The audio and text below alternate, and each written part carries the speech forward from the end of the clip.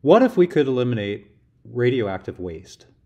Barrels of hazardous materials that need secure storage.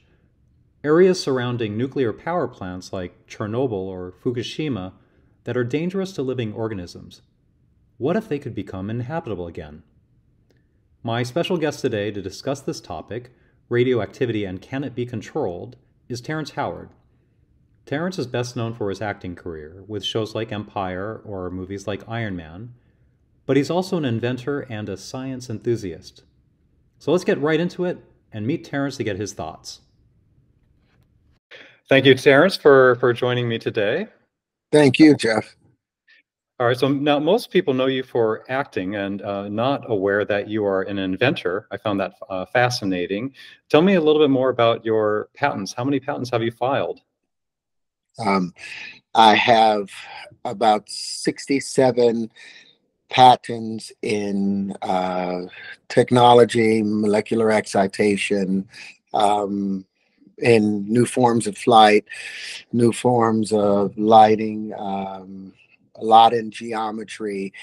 Uh, I have about 30 copyrights and trademarks associated with the patents that we maintained. You and I have this patent now, and Chris and I have another 7 patents that has just recently been filed, all regarding technology. So I think, and that's just patents in the U.S. That's not including the patents around the world. So I think we're nearing 100 now, if not over 100, regarding patents, trademarks, and copyrights. And so let's get back to the patent that you referenced that we worked together on. And in this case, I'm going to act like the interviewer and I'm going to be asking you the questions. But for full disclosure, we worked together on this patent. Well, let's go with the first question. The recently filed patent that you just referred to is proposed to speed up the radioactivity process. So what is radioactivity, if you could explain that for listeners, and why would it be beneficial if the radioactivity process was sped up? Under our pressure conditions, we are very sensitive to heat. And the things that we eat are very sensitive to heat, and that's a problem associated with radiation. It heats up everything. It's like a microwave. So to be in a microwave means to literally get cooked.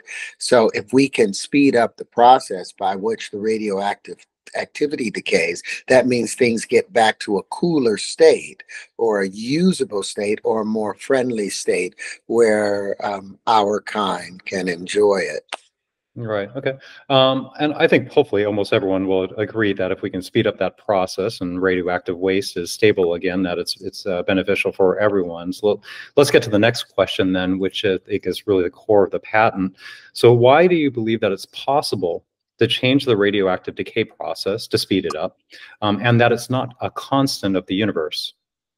Well, based upon new studies and tests that have been done, it's been shown that from different positions, the radioactive active decay increases. When you're closer to the sun, the radioactive decay increases. Now, the thing that they have theorized coming from the sun are these neutrinos that are hitting and causing the radioactive decay to increase in itself. If you performed a test on radioactive decay taking place near Saturn, it's a slower process than what takes place between the Earth and Venus. That's what some of these tests have shown. So we're believing that it's the neutrinos coming from the sun that's able to hit them in that close proximity. So if all of these, if A is equal to B and B is equal to C, then A is equal to C. Let us get us an opportunity where we can examine a neutrino gun and point it towards some nuclear waste and see what takes place. Oh, great, great. Okay, and then there's a paper that actually references some of Yeah. the science that you were just talking about. So I'll make sure that we add a link to this video so that people can get into the details. Let me get to the third and final question, which is really why we're here and creating the video, which is what do you need potentially from people listening to this video to help prove this proposed process?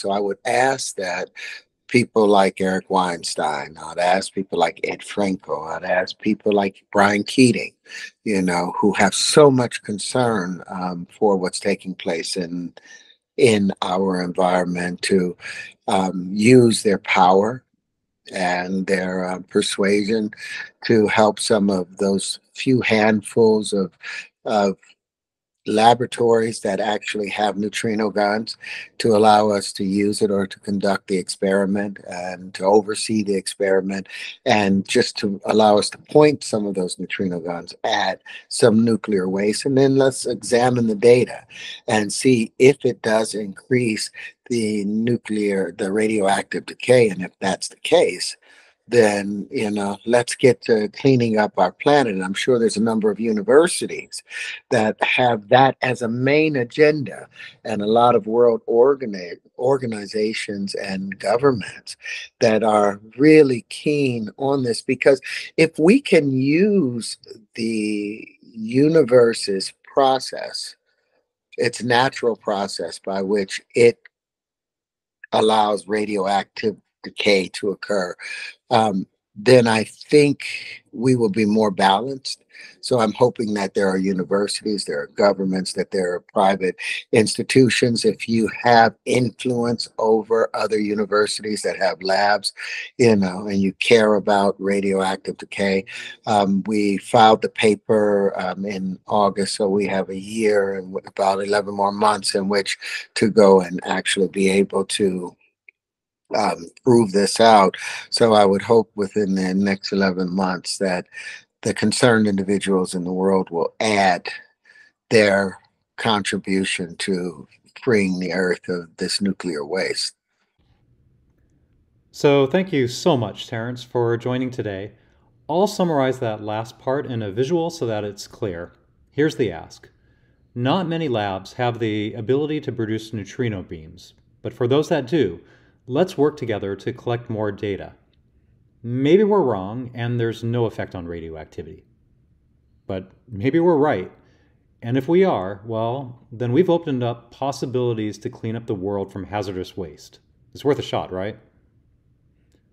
And for those that are curious to dig into the details, including some of the experiments that Terrence references about the decay time of free neutrons and how it affects radioactivity, you'll find a link in the video description to the paper that he referenced.